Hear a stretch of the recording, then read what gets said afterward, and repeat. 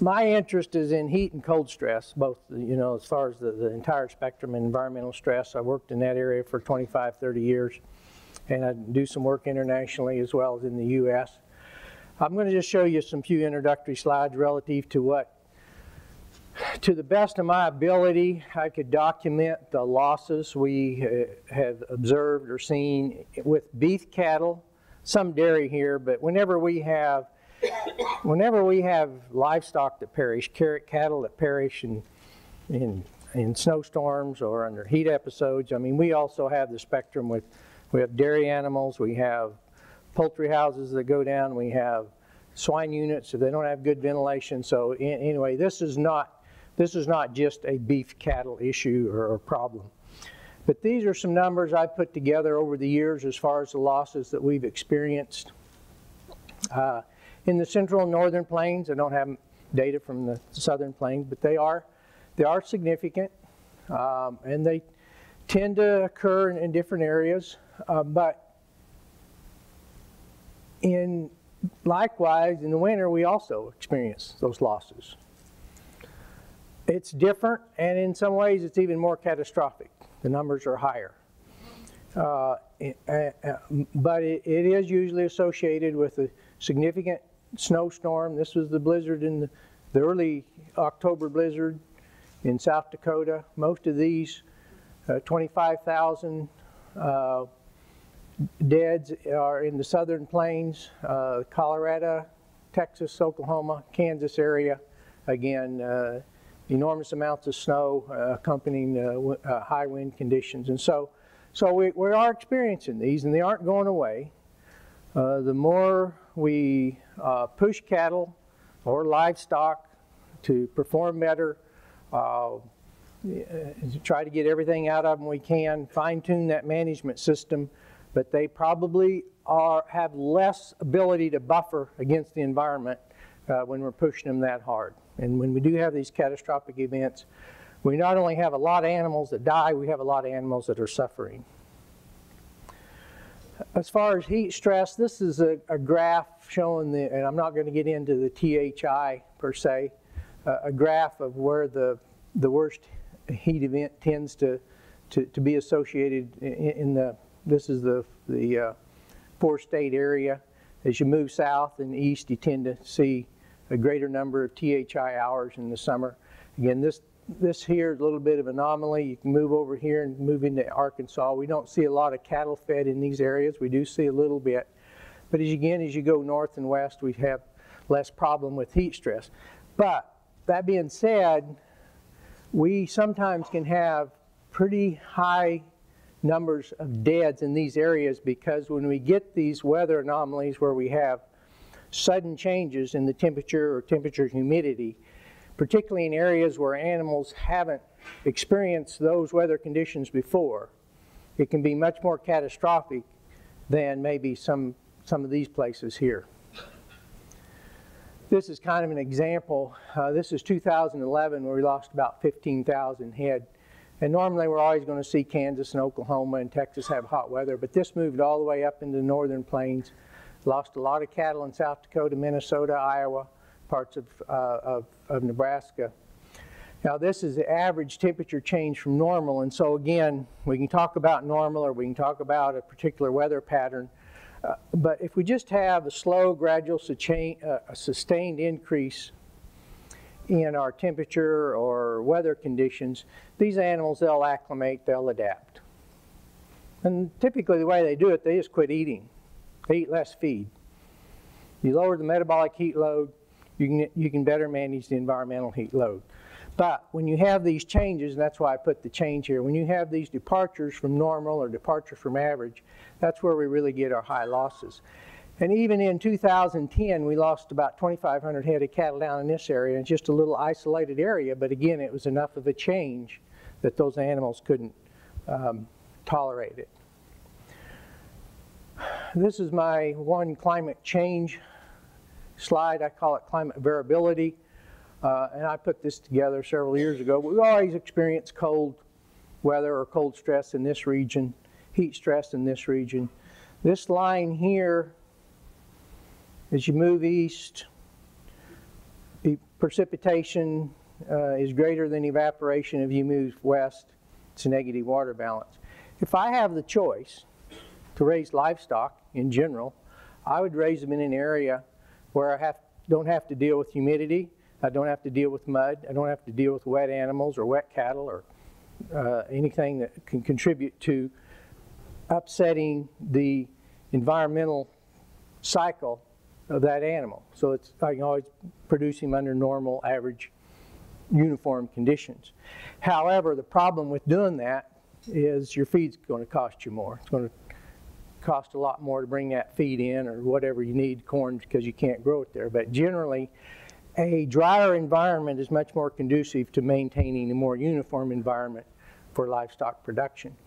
This little line here, this used to be the old line, but over time in the last decade or so, I've moved that back a little bit as far as that heat stress region, because we are experiencing more heat stress in these areas today than what we were 20 years or so.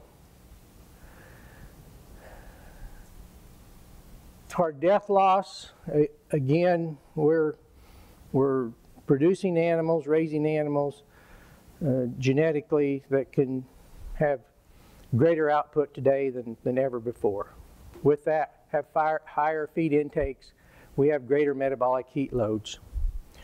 These animals are the ones that are going to be most susceptible to particularly heat stress, not so much on cold stress, because that metabolic heat load will mitigate that, but feedlot animals, dairy confined animals. But even today, we're seeing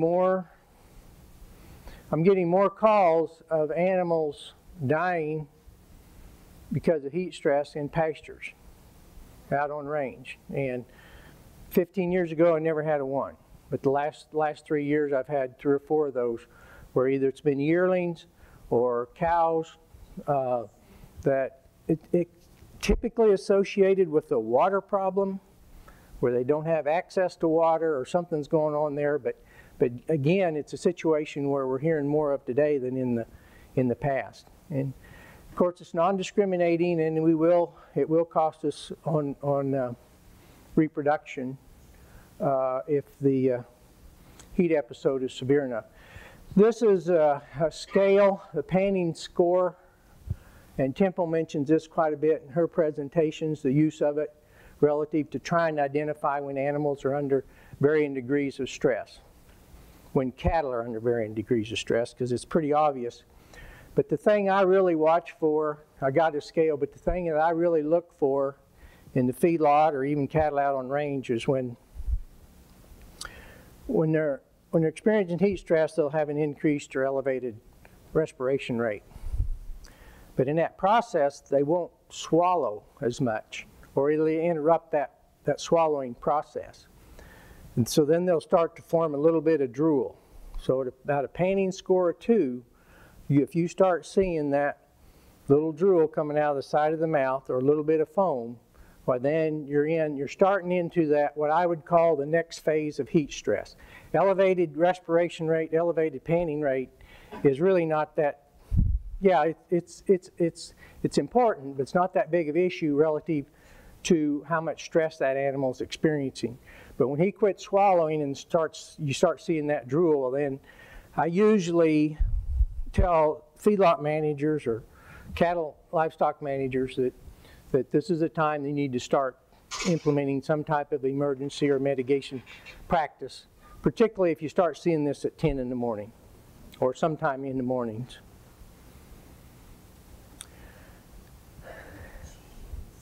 It's a pretty horrific way to die, whether you're animal or human, whatever. And I think we just don't take this serious enough.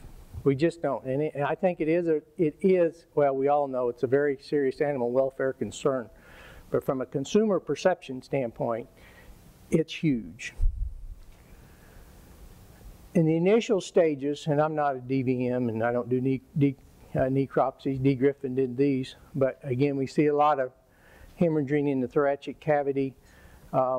These animals, they get dehydrated at 108 or thereabout. The blood starts to coagulate.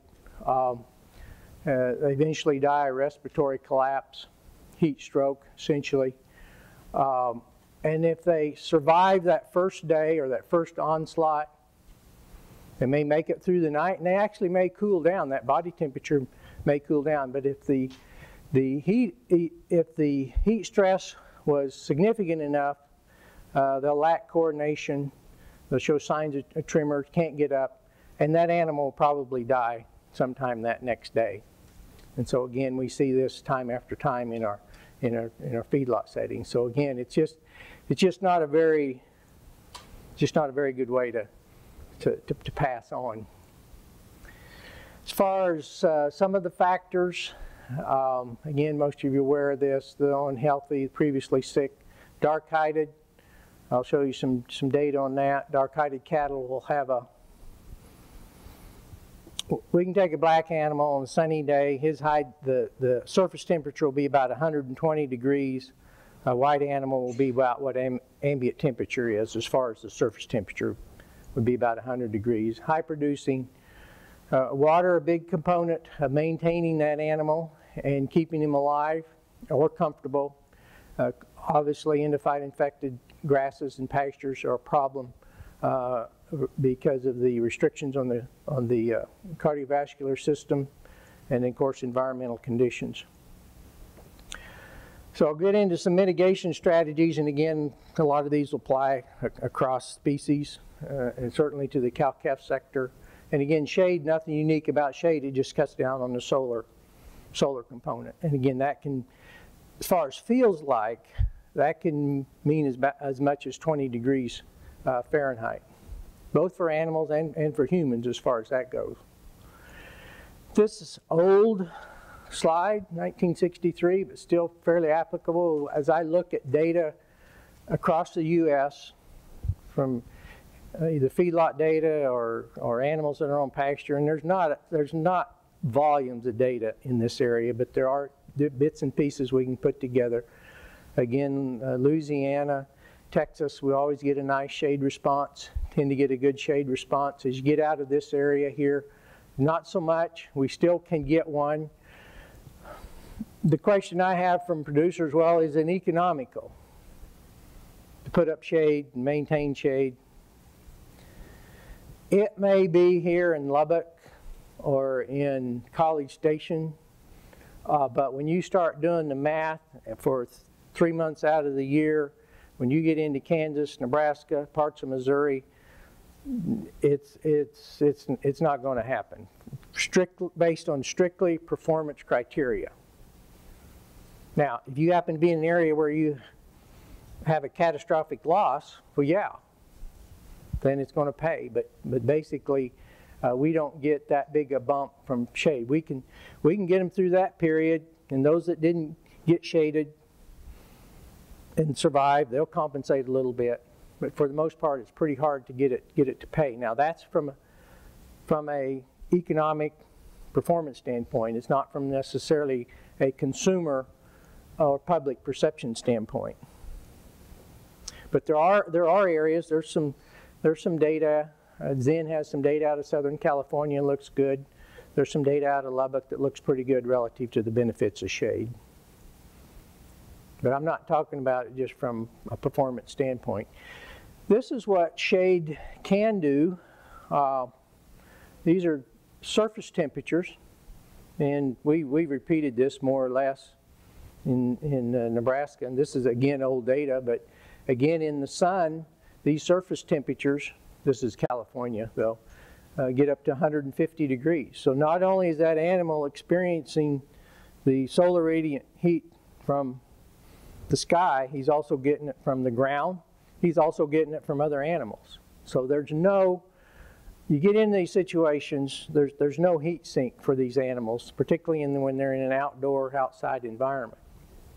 Even though they can spread out some, there's no way they can dissipate that heat. I did the math, and if you look at the amount of heat that animal is generating from what he's eating, if he couldn't dissipate any heat, let's say at noon, he could be completely comfortable. But if there wasn't any air movement or any way for him to get rid of that heat, by 6 o'clock that night, he could be dead. And we actually have seen some of those situations not exactly show themselves that way, but we'll have animals that'll go through a cool night, load up on feed the next morning, and by 8 o'clock that night they're dead. So it does happen. A lot of different ways to configure shade. This is kind of got a little chimney effect here, get air movement through there. This is an Australian slide. And it does work, it is effective. It does cost to maintain and keep up, particularly in areas where we have snow load. Some interesting things here. A lot of animals crowded under here, where this here is not so much. And so again, we need to allow plenty of space for these animals. I just wanted to note this poor little creature here, you know, and I've seen this probably 20 different times driving around the country. There will be some animal, he'll have his head, just his head, buried in some sliver of shade somewhere just to try to take advantage of that, because again, that's the primary sensory area as far as what he's experiencing. And chances are he's not very dominant animal, and so he's low on the pecking order, and so this is where he ends up. But shade in itself can decrease body temperature 1 to 3 degrees if it is hot enough out. There's another shade configuration. I really showed this because of the weather station. Anybody anywhere that has significant numbers, and I'm not going to define significant, but have significant numbers of livestock around needs a weather station on the place to monitor weather conditions. But I like this area where the shade where they have some open spaces here to allow air to move through, and that dries the ground underneath it. The problem with shade, if it's solid, we tend to have animals go water, come back to the shade, urinate, keep doing that process. So after a while, it could feel like 120 outside away from the shade, but underneath the shade, it's just a mud hole. And this is a big problem in Arizona with the Holsteins. Here's a little more elaborate structure where we look at shelter and shade, and this would be both for winter and summer. You could utilize this, and there's other ways. I'm not going to show the bedded barns. We're seeing bedded barns come up in eastern Nebraska, being built in Iowa, different places, and they have some utility to help mitigate both heat stress and cold stress. Again, pretty elaborate, but again, in the open plains, typically, if we have good weather spring and fall, you will not get any better performance than having those animals out there on that bare ground, walking to water or walking to feed. You can't get better performance by building a building to put them in. The more you try to compact them or get them closer together for management purposes, doesn't necessarily enhance performance. Sprinkling,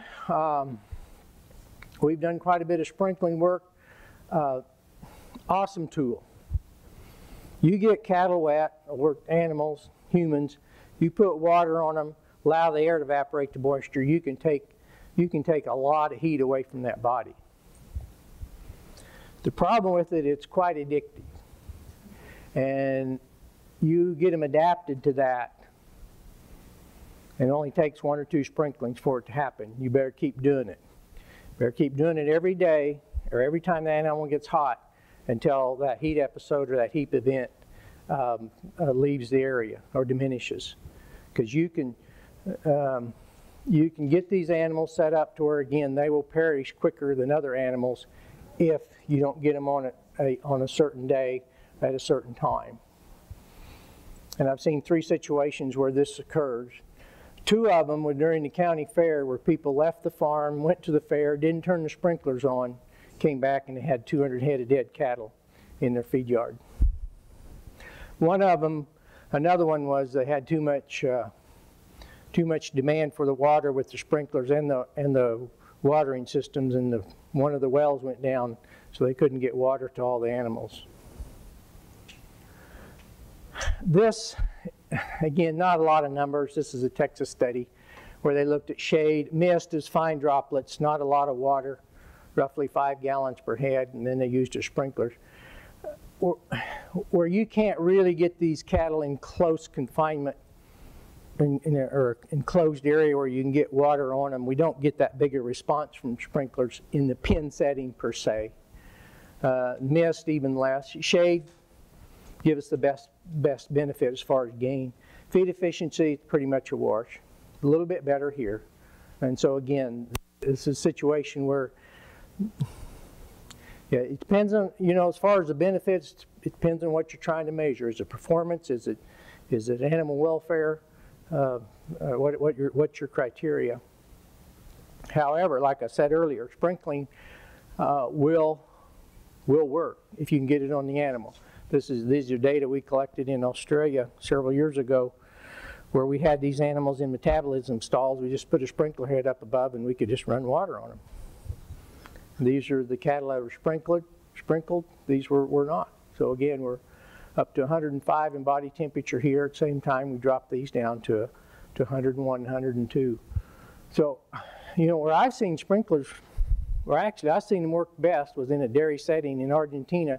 They brought the cattle in before they went into the milking parlor, and they got them in pretty close confinement, and they had sprinklers everywhere above those animals, wetting them down. They did that three times a day, and then their milk output was up about 15% on the average.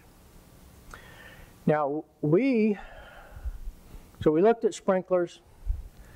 You know, wasn't too crazy about that response, and so I don't know exactly how we got onto this, but we just put little ground sprinklers here in the fence line. This is at our research unit, and just sprinkled the mounds.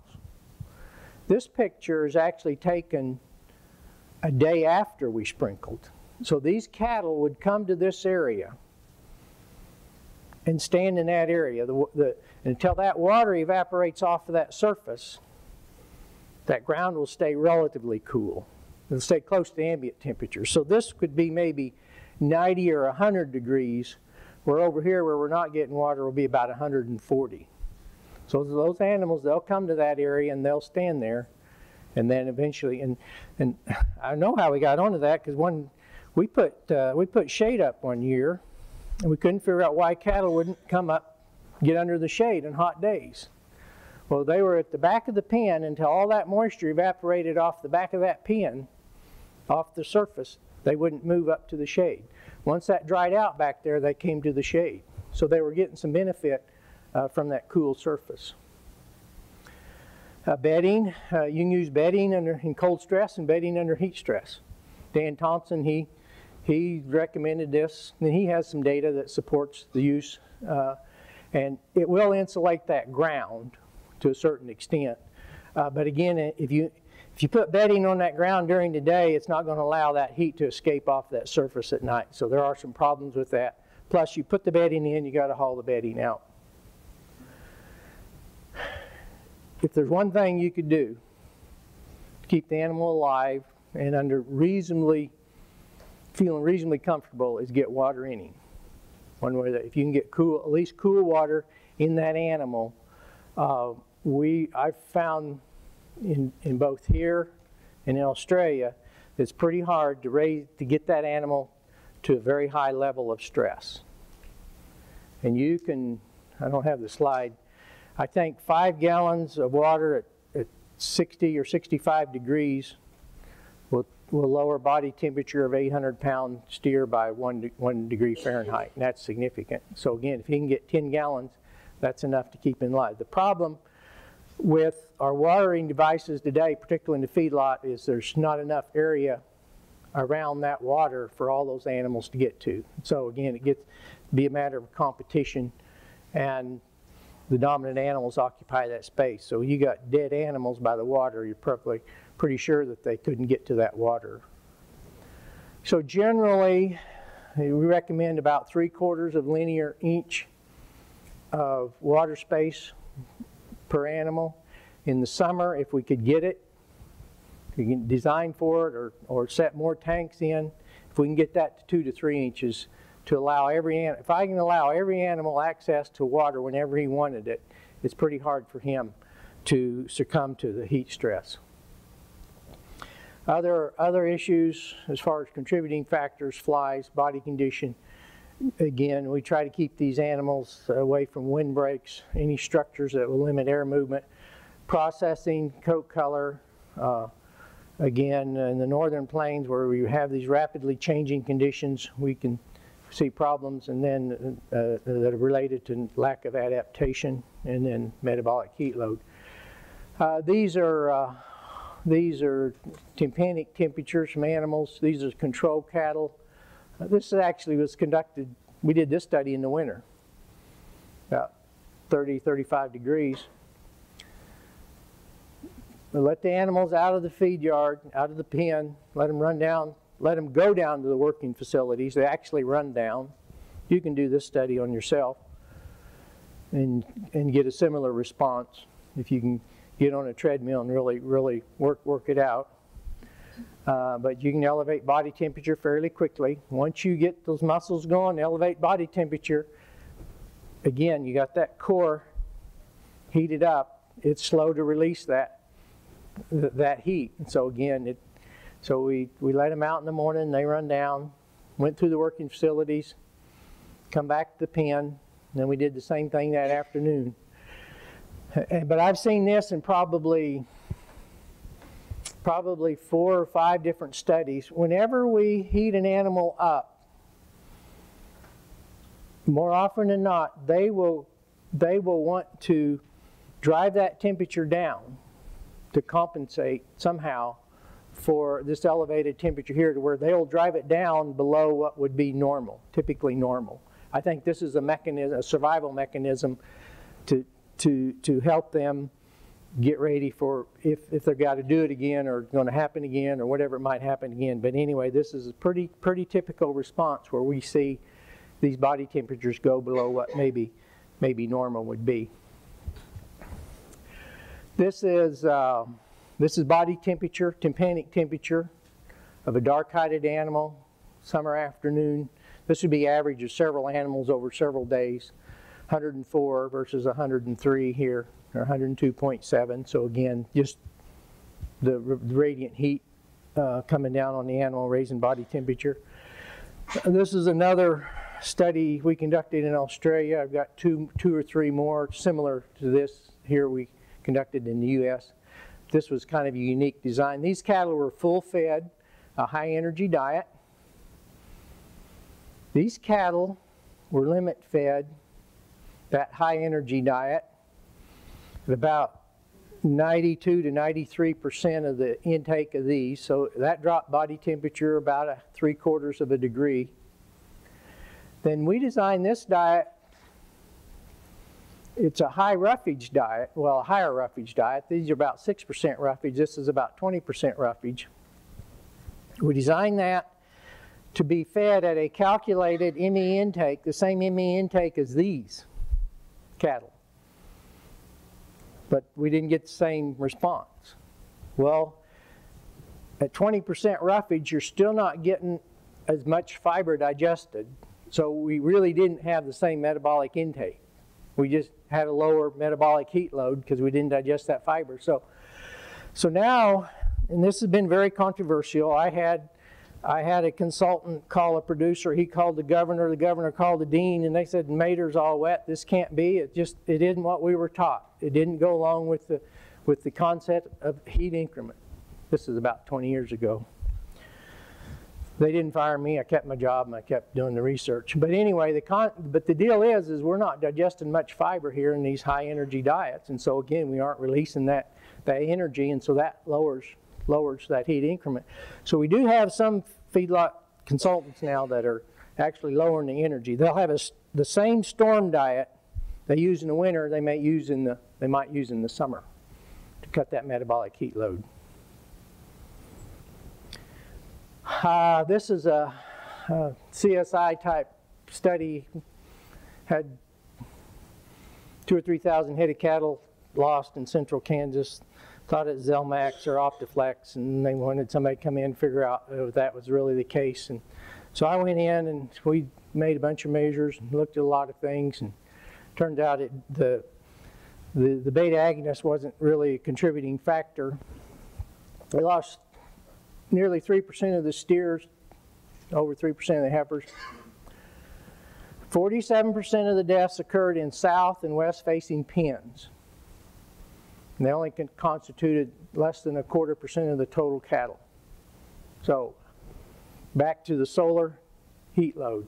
That radiant heat pounding down on them south and west facing pens raised that surface temperature enough, just enough, to cause those animals to be compromised at about twice the rate as what the east and north facing pens were.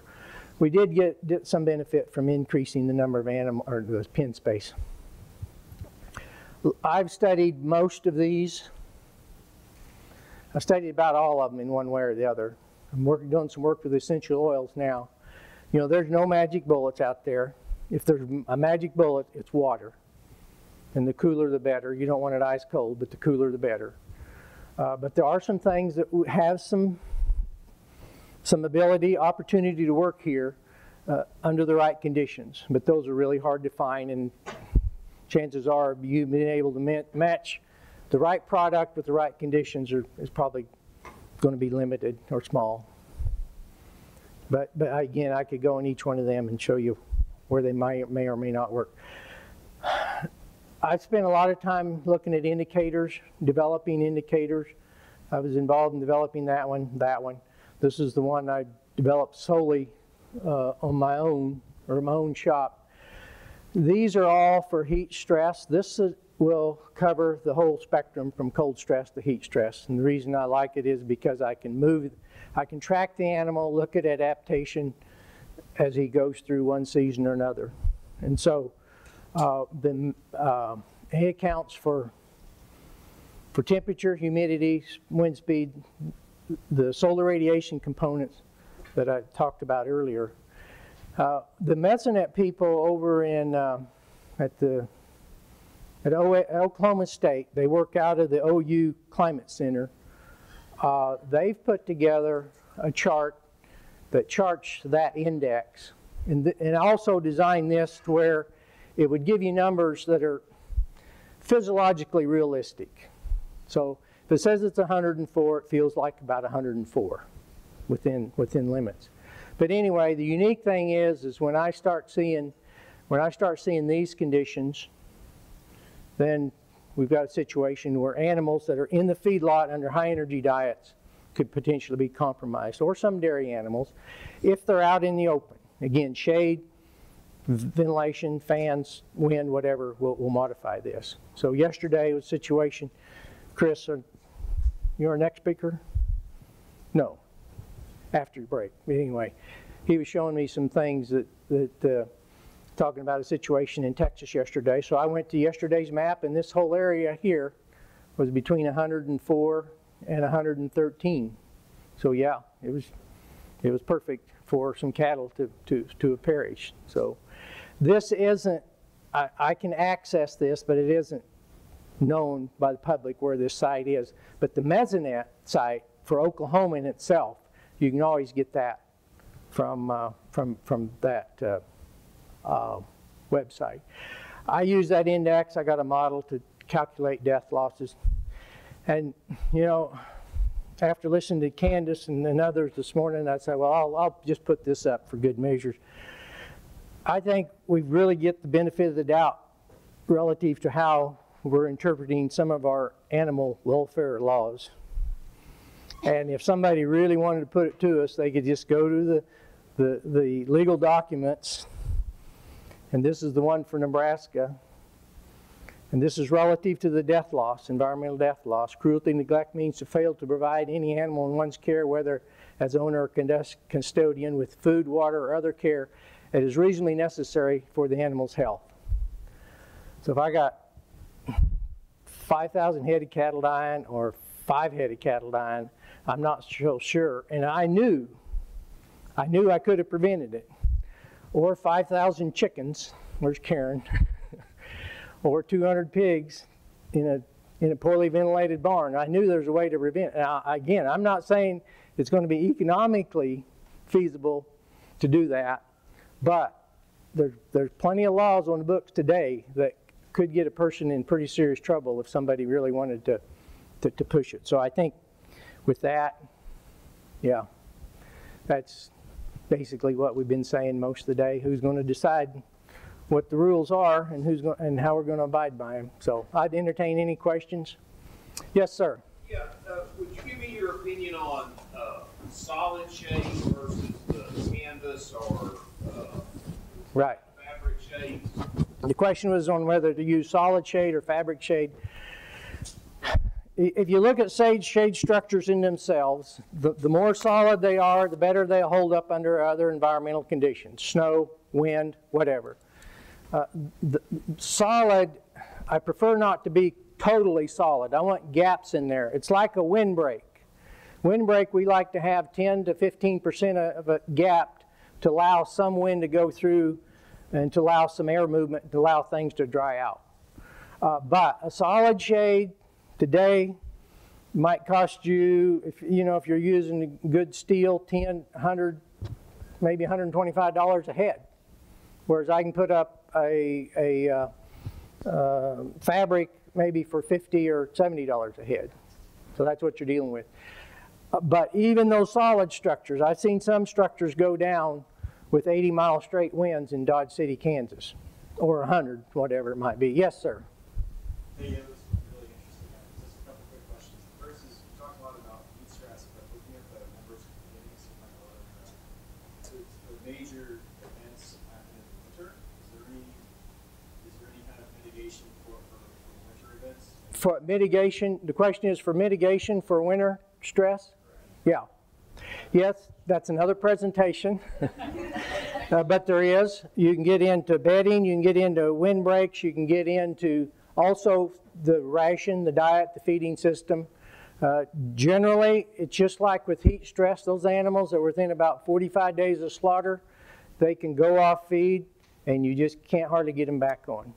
Probably. One more question, that's it. Yes.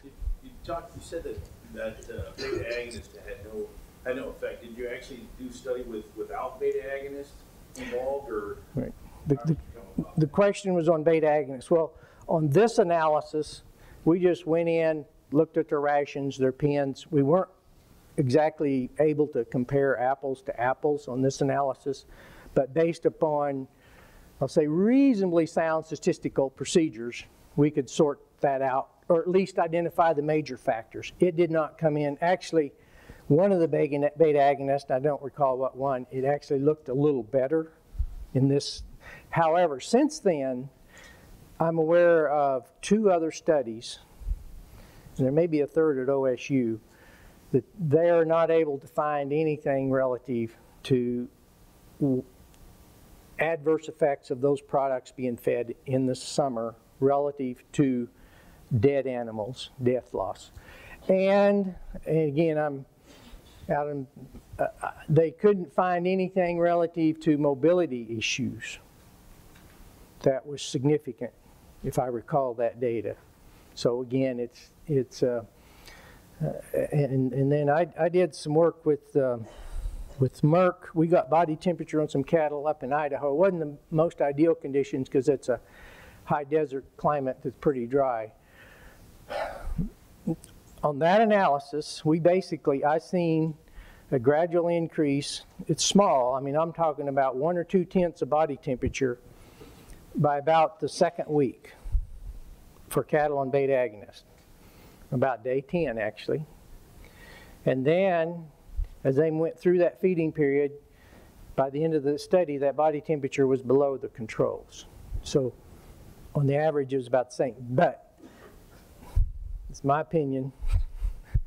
There's some metabolic flux going there, and some